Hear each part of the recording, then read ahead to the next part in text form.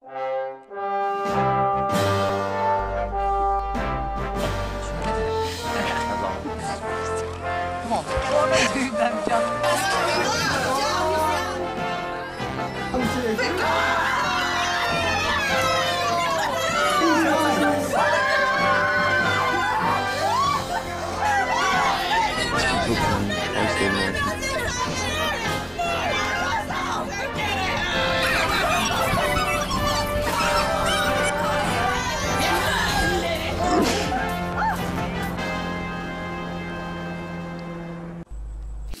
hello, it's the 9th episode in the Sensory Ecology series, and today we're going to look at, very simple title, we're going to look at eyes and the diversity of eyes in nature. Now, we obviously have two eyes, but if you look elsewhere in the animal kingdom, particularly the arthropods, they have more than two eyes, okay? Each of our eyes has one lens, so we have two lenses in total, but that is not the case for invertebrates. The record is in a species of dragonfly which has 25,000 different lenses. Okay, and we're going to look into a lot more detail on how all that works later in the video. But that's giving you some perspective. There's huge diversity here. Okay, and as we'll explain later, the resolution of the vertebrate eye is much greater than that of the insect eye. But anyway, we don't need to worry about that for the moment. We're going to start off by looking at some of the imperfections of the eye. Now you might think, you know, a lot of creationists argue, I'm not going to go into that too much, but a lot of creationists argue, you know, the eye is such a perfect, complicated structure. How on earth could it evolve? Blah, blah, blah. Well, the truth is that the eye isn't perfect. It's got loads of imperfections that mean it doesn't work as well as it could have done, right? For a start, the eye requires oxygen, right? Oxygen travels in the blood. So you've got loads of blood vessels going to the eye. And these blood vessels which feed the sensitive parts of the eye interfere with light perception a little bit. So let's look at a diagram of the vertebrate eye then to give us some perspective of what's going on. So in the retina, as we spoke about 2 episodes ago, that's where all the photoreceptive cells are, the rods and the cones. But there is a major flaw here. Because if you look, the photoreceptors are pointing in the opposite direction to where the light is coming from. What the hell's that all about? Now obviously those rods and cones are connected to neurons, which we'll look into a lot more detail later. So because they're connected to neurons, any light that comes in through the vertebrate eye has to get through the network of neurons before it reaches the photoreceptors. Okay? Imagine that. Imagine if someone designing a camera, designed the camera perfectly, but put the photoreceptors facing in the wrong direction. Well, then they'd get the sack immediately, wouldn't they? And that also means, well, all those networks of neurons coming in, think of them as wires, well, they've got to come out somewhere. And they come out through the optic nerve, as you can see there. Now the optic nerve, because it's like a hole if you like, doesn't have any photoreceptors in it. So that is what we call the blind spot, because there's no photoreceptors to pick up light which lands at that particular point. Our brains have to correct for that because our eyes are constantly vibrating in their sockets, so we build up a virtual picture of the world. Okay, so luckily our brains have got it sorted, but the main point is here that the eye is far from perfectly designed. Now having another look at that diagram then, we can see the fovea centralis is the centre of the optic axis of the eye. That's where most of the photoreceptors are. Okay, now receptor packing in the retina isn't uniform, as there's more colour vision receptors near the fovea, so that means there's more cones near the fovea centralis. But as you move towards the periphery, you begin to see more and more rods. Okay, so that means the fovea centralis isn't that good at night vision, for example, because that contains all the cone receptors. For night vision, you really want rods, so you're able to just detect light. The overall density of the photoreceptors also decreases as you move away from the fovea centralis. It's something like 160,000 photoreceptive cells per square millimetre in the fovea centralis. It becomes much less than that as you move further away towards the periphery. In the fovea centralis there's also something which we call the yellow spot. Okay, and we call it the yellow spot is because there's very few blue receptors there, blue cone receptors. And that is thought to act as a protection to the fovea centralis from UV radiation. Obviously, UV and blue light are relatively close together compared to the red and green photoreceptors, so that's probably why there's less of them near the fovea centralis, at the centre of the optical axis, which we need to protect because that's a really important part of the eye. So as I said, the true image which you're seeing right now is integrated by the brain by these sort of individual snapshots, if you like, taken by the eye. So it's very, very clever, really.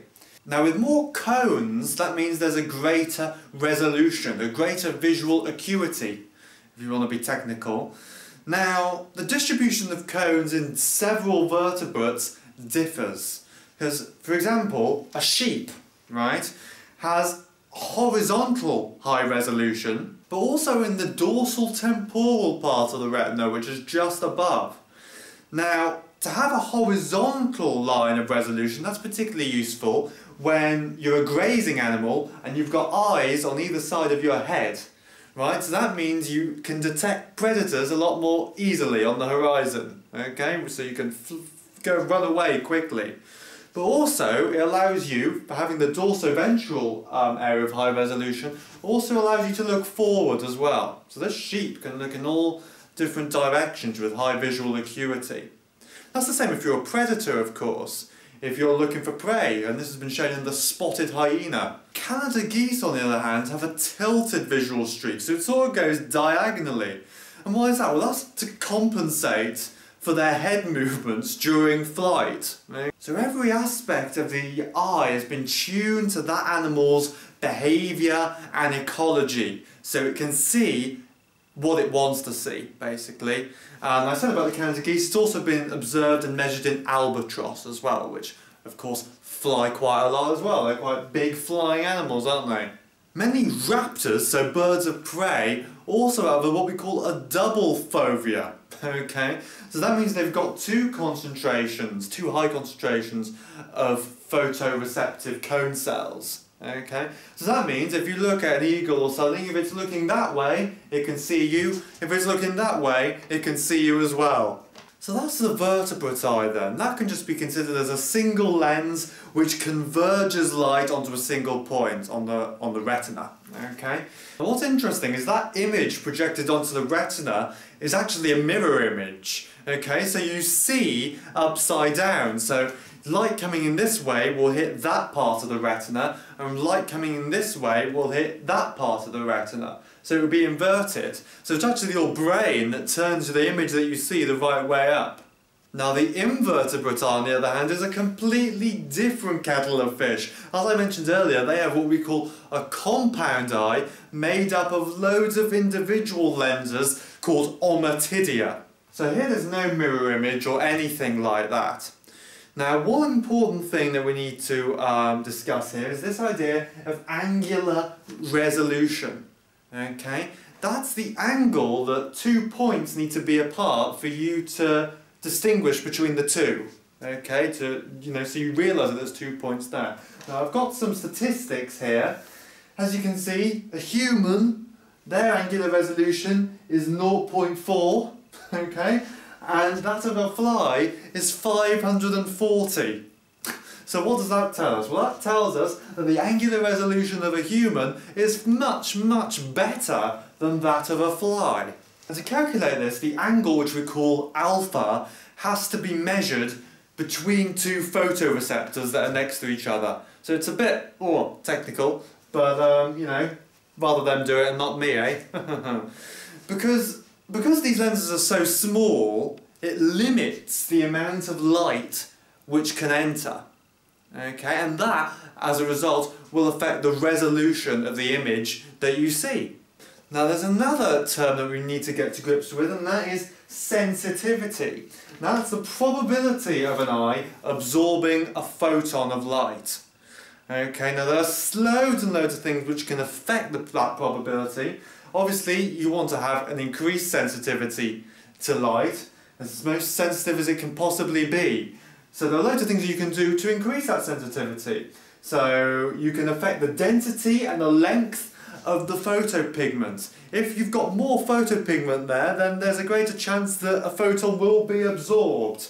And the length, well, if you've got a long tube full of photoreceptive pigment, that's going to have a greater chance of absorbing a photon than the short tube, okay? You don't have to be Einstein to work that one out. You can also affect receptor diameter, okay? How big your lens is, how big the aperture is, basically.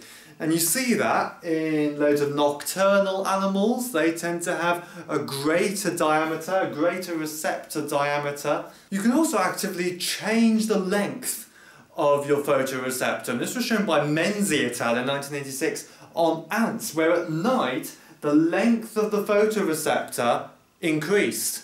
Now another key thing is this thing called the tapetum lucidum. Now you would have experienced the effect of the tapetum lucidum if you've ever been looking for animals at night, okay? And you've got a torch, and the best way to look for animals at night is to look for eye shine, yeah? Loads of animals do it, most nocturnal animals do it. And that's all down to the tapetum lucidum. The tapetum lucidum is basically a mirror. Now, usually light is absorbed by certain cells called pigment cells, and that's to reduce the glare received by the eye. But in nocturnal animals, what you often see is that actually goes away and you actually have a silvery layer. So that means light which enters can be reflected back and then back at the photoreceptors again. So it's like the light has been given a second chance, because if it reaches the tapetum lucidum, that means the photoreceptors haven't absorbed it, so it gets reflected back and bounces back for another go. That's clever, and it's because of that that we get eye shine when we look for those animals at night. And this tapetum lucidum is made up of guanine crystals, which are very silvery-like. Another thing you can do is increase the eye aperture. Okay, so the iris opening and closing, letting more or less light in. That's pretty obvious as well, isn't it? Now we've talked a lot about trade-offs in this series, and this is a pretty important one. It's a trade-off between resolution and sensitivity. Because the greater the resolution, that usually means the lower the sensitivity, and vice versa. Okay? So these animals have to reach a Goldilocks amount of the two, so it's just right for them. Right. There are 3 different types of compound eye in invertebrates. We're going to go through them all, using diagrams obviously, because we've realised that I can't draw, and see if we can make head or tail of them. Right, so the first one is the apposition compound eye. Now this is pretty much your standard compound eye. Most arthropods have this type of eye. And the important point to note is that there's good resolution but poor sensitivity. So there are various bits of anatomy that we need to know here. The first thing at the top, obviously, is the lens, which is then followed by the crystalline cone, which directs the light into the channel where all the photoreceptor cells are, and that area is called the rhabdon. Okay, and they contain photoreceptive cells which have loads of microvilli, and it's in the microvilli where the photoreceptive pigments are. Okay, we'll have a closer look at that in a second and how exactly those photoreceptive cells are arranged. Now, as you can see, either side of the crystalline cone are these cells called pigment cells, and they absorb the light. It's what I was talking about earlier in reference to the tapetum lucidum. They absorb light, so that means light can't leak out into the ommatidia next door, okay? Because that would disrupt the visual perception of whatever animal it is, okay? So due to there being no leakage of light, and that each rhabdon is served by one lens, that means we can say that this eye has a pretty good resolution. But because these ommatidia are pretty small, not much light can enter each one. So that means, as a result, they have a poor sensitivity. Okay, so that's it. The apposition compound eye has pretty good resolution, but bad sensitivity. But it does give a pretty crisp image.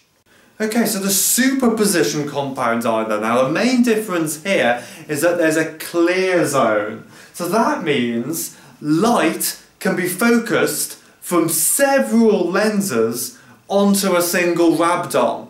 Now another difference is that there's no pigment cells here to absorb the light. So that means there's more light leakage than in the apposition compound eye. Yeah, so that leads to less of a crisp image. But it means you have a much more sensitive eye now, because you've basically increased the aperture, because lots of light from loads of different lenses, loads of different facets, are feeding in to a single rhabdon. They're all converging on a single rhabdon. So more light is entering, so there's a greater chance of photons being absorbed. And the resolution of these eyes are pretty good as well. But as I said before, the light leakage that we see due to the lack of pigment cells leads to a bit of a blurred image here.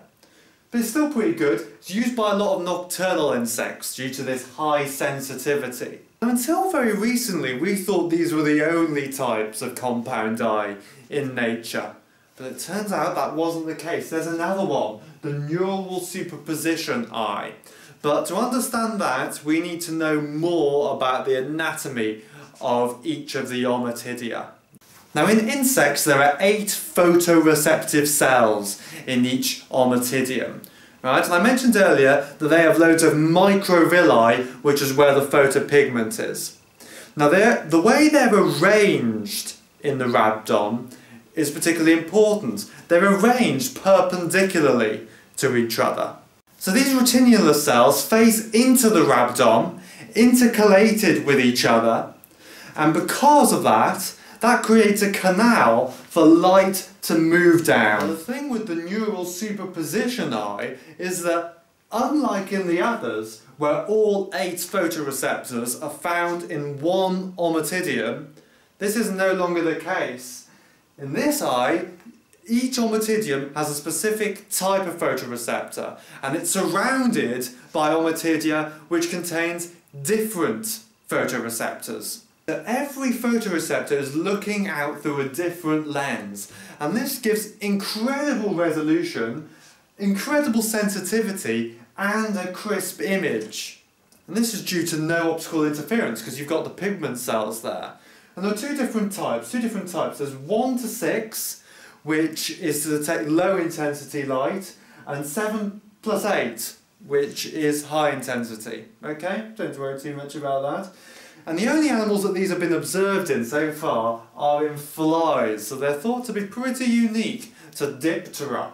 Okay, now let's start looking into the neurobiology of all of this then. So as I mentioned before, these photoreceptive cells are connected to neurons. More specifically, the first neuron they encounter is a bipolar neuron, right? Bipolar neuron. And that bipolar neuron is then connected to a ganglion. And that ganglion cell connects to, eventually, the optic nerve. Okay. Now there are also these things called horizontal cells which create this phenomena of lateral inhibition, and we'll see why that's important in a second. Now what's interesting is that about photoreceptive cells is they do completely opposites to what you'd expect, and I think we mentioned this 2 episodes ago. So when light enters, it causes a hyperpolarization of the cell, not a depolarization. Okay, so the inside of the cell is made more negative than it was before. Now on the bipolar cells there can be this thing called the metabotropic glutamate receptor. Okay, and if you have a metabotropic glutamate receptor, that will cause a depolarization in the bipolar neuron. This then leads to further action potentials in the ganglia and then eventually in the optic nerve, so a signal is transmitted. However, if a bipolar neuron has an ionotropic glutamate receptor, then it hyperpolarizes. To demonstrate the relevance of this, here's a picture, so just focus on that for a second.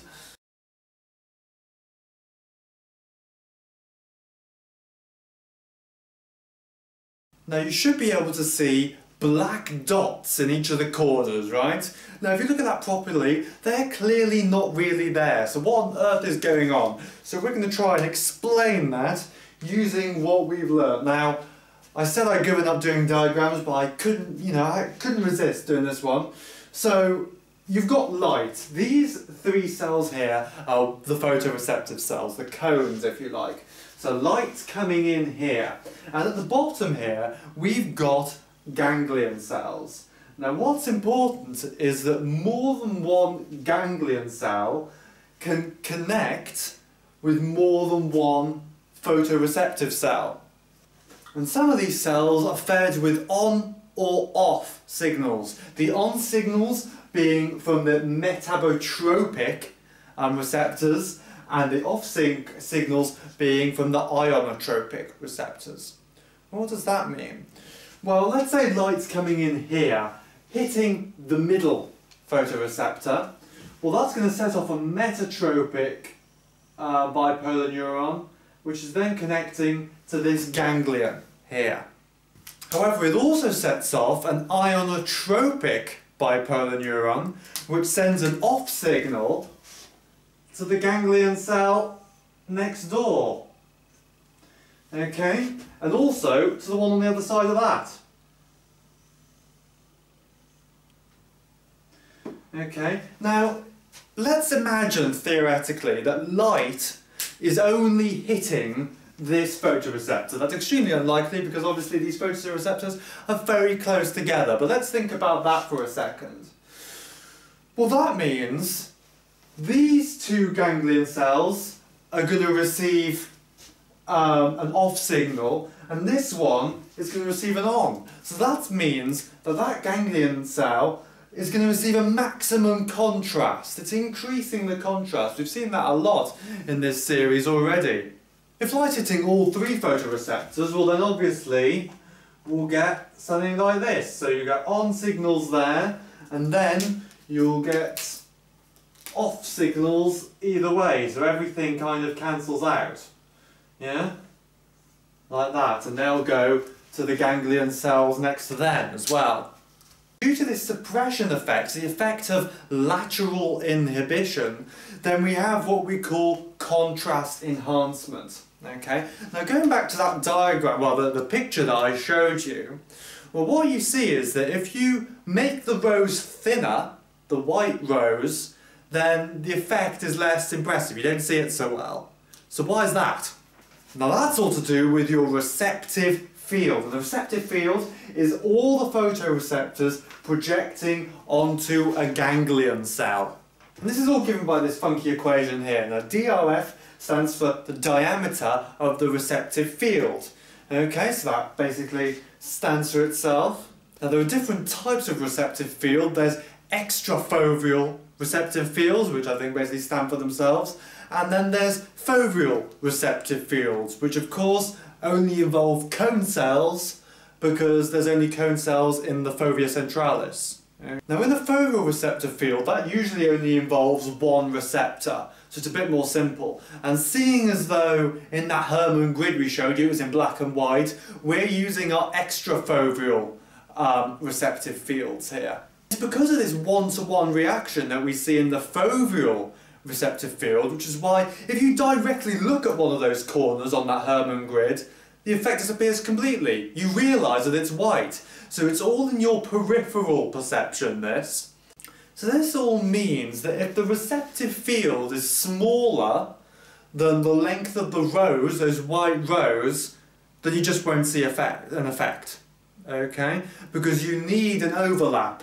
You need that lateral inhibition. Because if the size of your receptive field means you're only seeing one colour, then, well, light's constant then, isn't it? There's no on-off interactions, just like in this diagram which I've shown you here.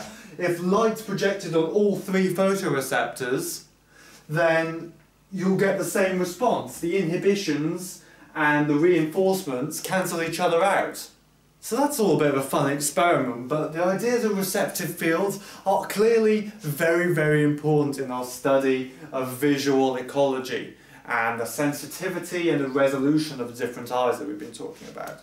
Okay, so that's me done. Next time we'll be looking more into eyes, more specifically binocular vision and colour vision and the evolution of it. Okay, I'll see you next time.